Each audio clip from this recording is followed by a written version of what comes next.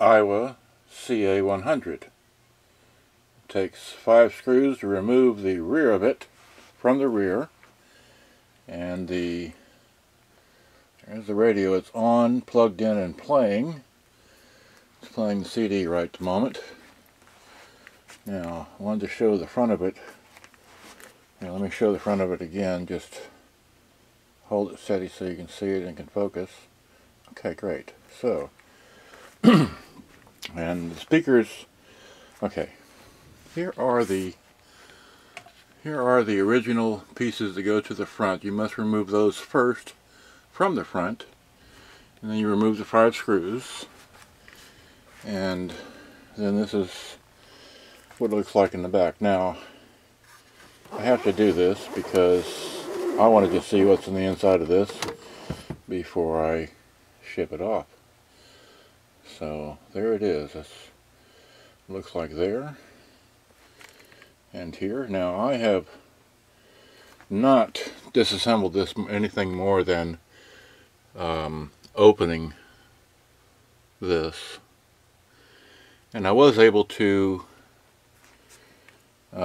clean the selector switch for the line in radio, and I can't remember what's on the bottom. Cassette or tape, I guess. That'd be like that. Okay, so this is the radio. Let me turn the radio up. Now, I do not have the original speakers plugged in, which are those there, because the speakers are blown. However, I have run the speakers wires over to this unit. This unit is not powered, but the speakers are being... Here, let me just show you in the back, if I can, just ever so quickly. See the wires, I go over here to... See, whoops. Okay, that's a CD input, and there are the wires going to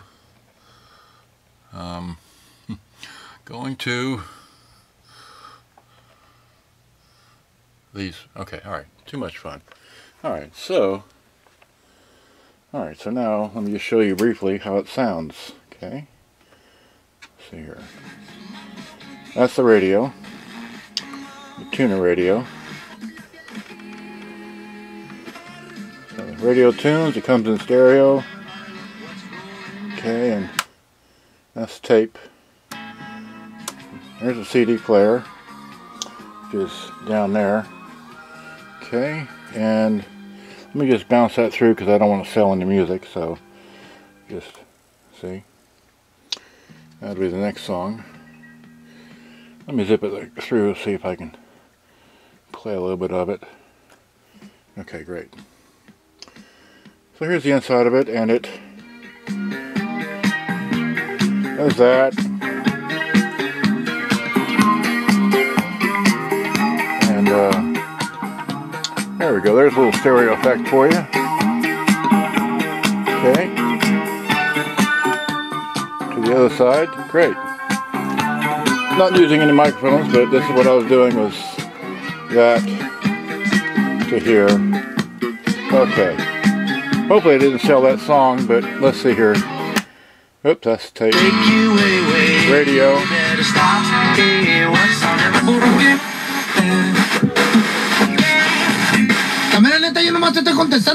Okay, enough of that.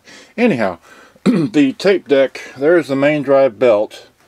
Let's see if I can show. Okay, I have this set up here, setting on a battery. Let me see if I can gently pick this up and rotate it.